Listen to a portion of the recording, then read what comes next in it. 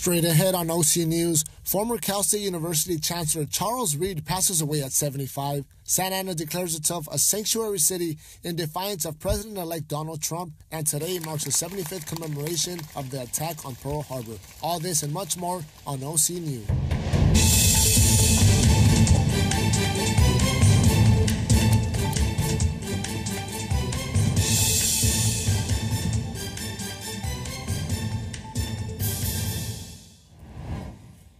Welcome to OC News, the last OC News for the fall semester. I'm Sarah Fenton. And I'm Melina Joseph. OC News is brought to you by the broadcast journalism students at Cal State Fullerton. It's that time of year again, and finals are just around the corner. Reporter Carolina Quixano has more information on how students are managing this time of year. As if studying for finals isn't stressful enough, many students have encountered a driving force attention on their way to school after the 210 freeway was closed for precautionary reasons.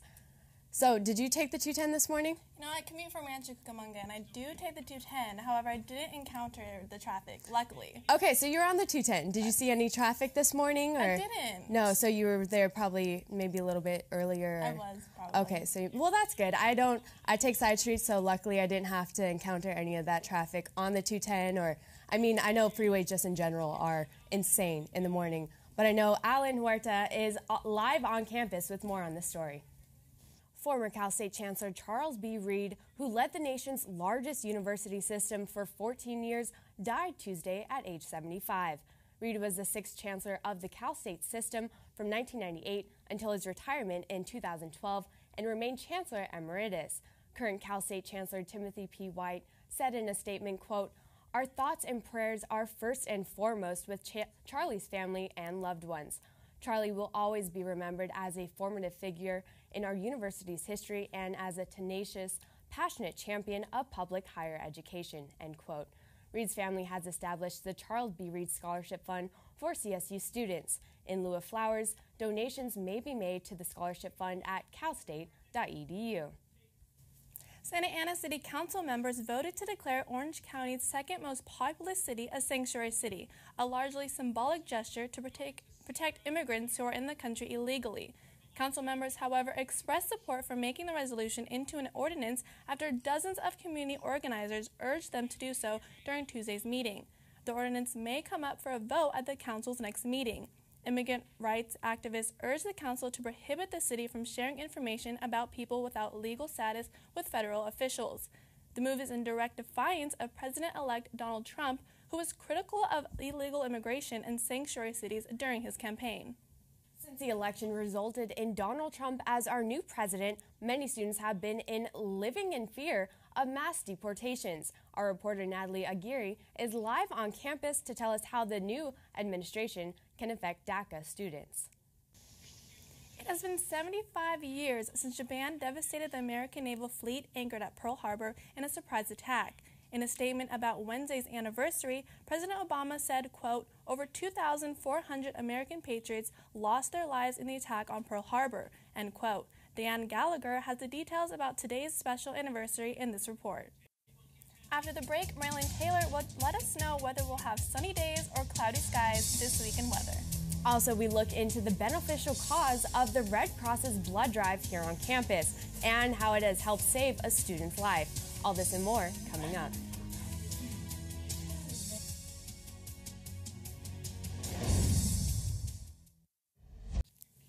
The Red Cross has partnered up with Cal State Fullerton to encourage students to donate blood. Is there a correlation between participating in social events or being physically active and being able to memorize or remember things? A new study says so. Roxana Paul tells us more. Cal State Fullerton's Center for Healthy Neighborhoods sponsored a free community health fair for local residents. Over 20 nonprofit organizations participated. Vivian Chow tells us more. Up next, find out the personal information that Lady Gaga opened up about. And Fullerton's DJs are back to battle for a spot in the spring concert. Miguel will be with us as well to talk about some hoops and football in sports. Stay tuned.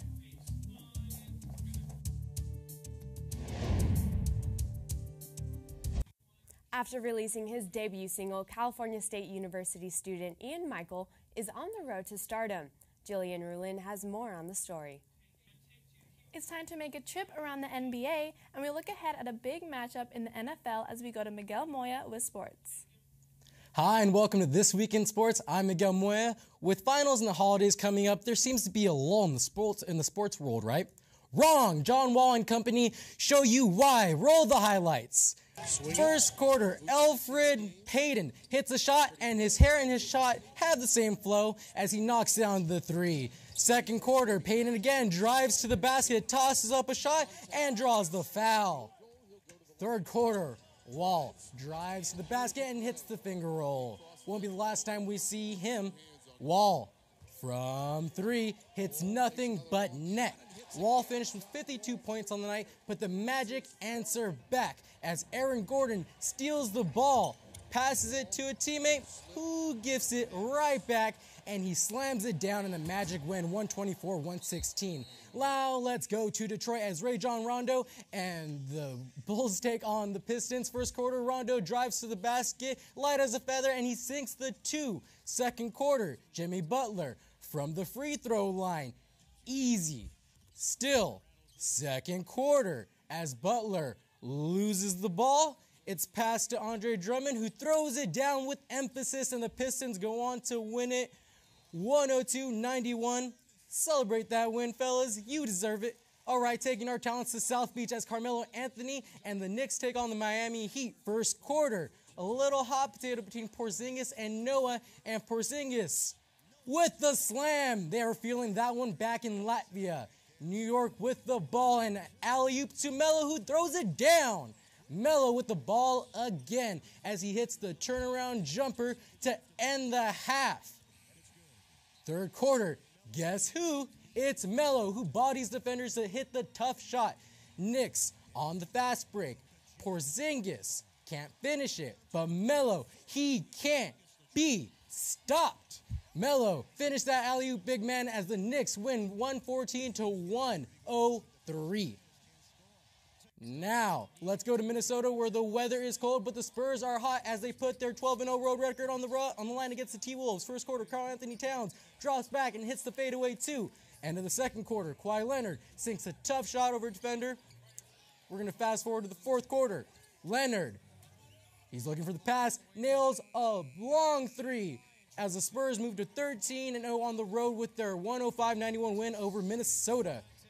With finals coming up, it reminds me of the old saying, C's get degrees, but in the NFL, C's are going a little further as Derek Carr, Amari Cooper, and Michael Crabtree and the 10-2 Raiders go to Kansas City to take on Eric Berry and the Red Hot Chiefs, who have won 7 of their last 8 games, including a Week 6 win against the Oakland Raiders. This game is a must-win for both teams and a must-watch for all fans as Oakland puts their 5-0 road record on the line as they battle to keep first place against the 9-3 Chiefs. Where have we seen this before? Nowhere, because most of the Thursday night games have been awful to watch this year, which means you do not want to miss this one. So, get your popcorn ready to see Alex Smith go against the one and only, the Khalil Mack. Don't forget to watch Klay Thompson and the Warriors as they travel to Los Angeles to face Blake Griffin and the Clippers in this matchup of Western Conference Giants. Tip-off is at 7:30 p.m. That's it for me here. Happy holidays and happy sports to all. Back to Melina and Sarah at the desk. Google is going green in their new project, and Imani Jackson will have the story and technology. And with Christmas around the corner, it's that time of giving back. Reporter Miranda Medina and Naomi Menzer have attended multiple events in the Fullerton community. When we come back.